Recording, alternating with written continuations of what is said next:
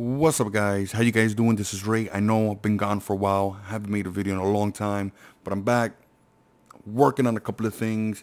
Got a couple of reviews that I'm working on, so stay tuned. But with that said, let's dive into this. I'm looking at the master bus here. If you guys been subscribed to my channel for a while, you know I made a video on the master bus. This video, I want to show you some of the plugins I use when I'm mixing. So let's take a look at the plugins. So we have VTM,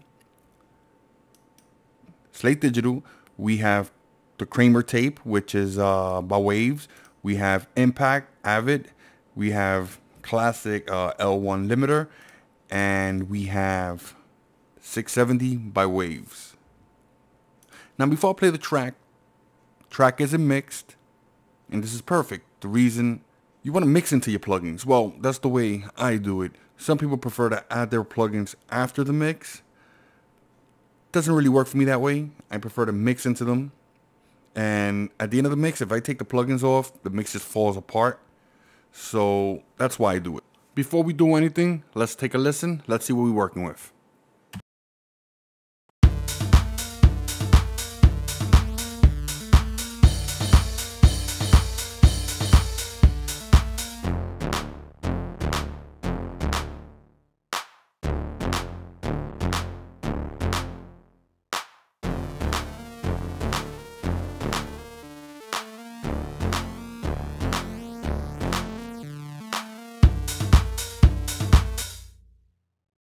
Definitely not mixed. Got some effects going on in there, but that's about it. So the first plugin I want to look at is the slatedigital's VTM. So let's check it out. Let's see what it's doing.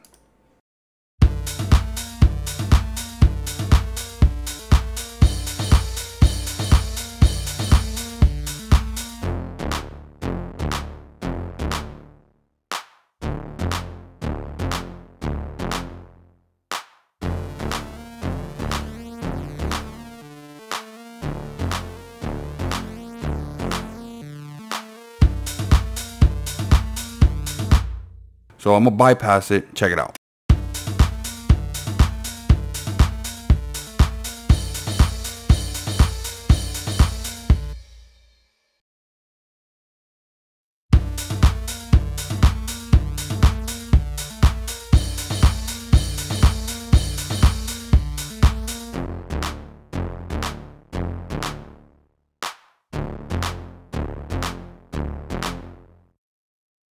Pretty neat, right? So the next plugin we're going to look at, it's another tape emulation plugin, and it's by Waves. So we're looking at the Kramer master tape, another plugin that I definitely like. Now, this particular plugin, I have a preset that I always go to. So if you go to load, mastering clean and open, that's the preset that I like. Normally, I will tweak the preset, but this time just leave it the way it is. And let's check it out.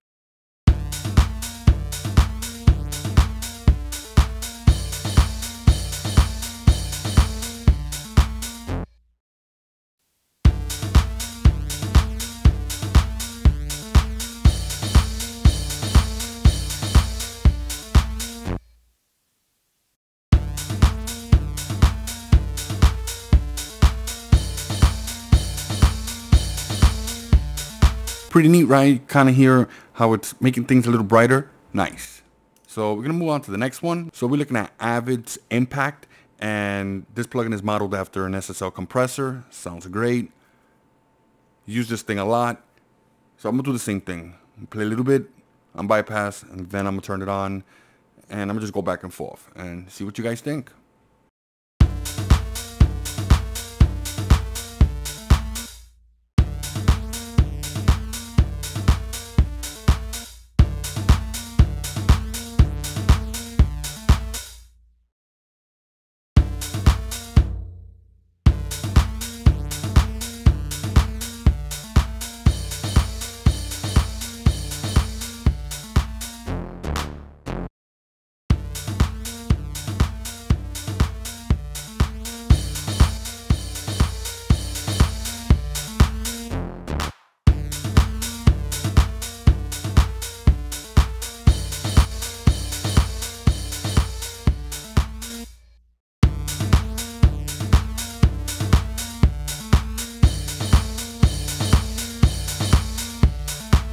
As you hear starting to pump, you definitely don't want that. So the next thing we're going to be looking at is the old classic L1.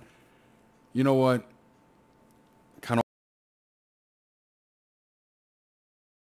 Let's check it out.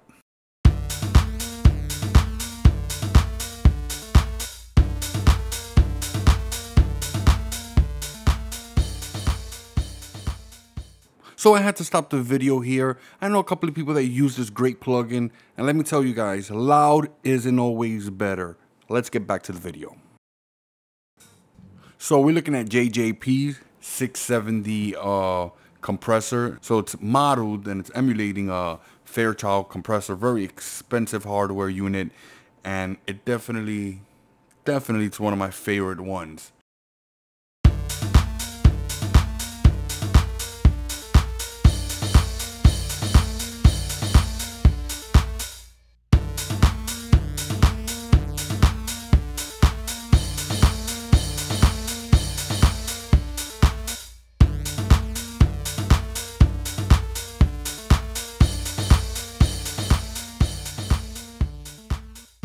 So there you go, guys. Those are the particular plugins I like to use on the master bus.